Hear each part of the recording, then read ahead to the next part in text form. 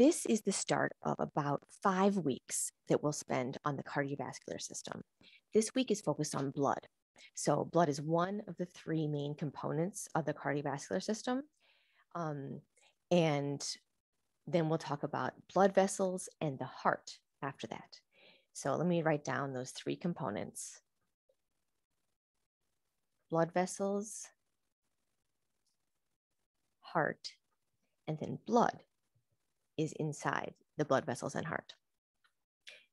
The function of the cardiovascular system there is diverse. And so I'm going to go over them. Some of them are more obvious and more applicable for what we'll talk about for blood function specifically, but they all actually apply. So first is the most applicable to the blood. The main function of the blood itself is transport.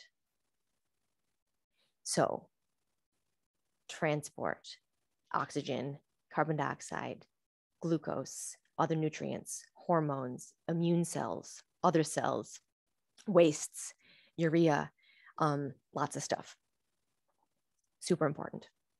So that's going to be a big one this week, especially. Next one is blood pressure. Blood pressure, you usually think about being related to your heart and blood vessels, and it is, but you also need to have the blood in there, the fluid, to maintain pressure. So we'll talk about this mostly when we get to blood vessels, but it's a role of the cardiovascular system, right? So maintaining blood pressure is key for your body to get blood flow. Your tissues need to be perfused with blood. They need that blood to get there. And especially your brain. So cardiovascular system needs to maintain blood flow via blood pressure, particularly to the brain. Last one is closely related to blood pressure, but it's a little different. So this is maintaining blood pressure. Maintain fluid volume. Now, part of fluid volume would be in the blood vessels, so overlaps with blood pressure. However, fluid volume also needs to be maintained everywhere else. So where is that?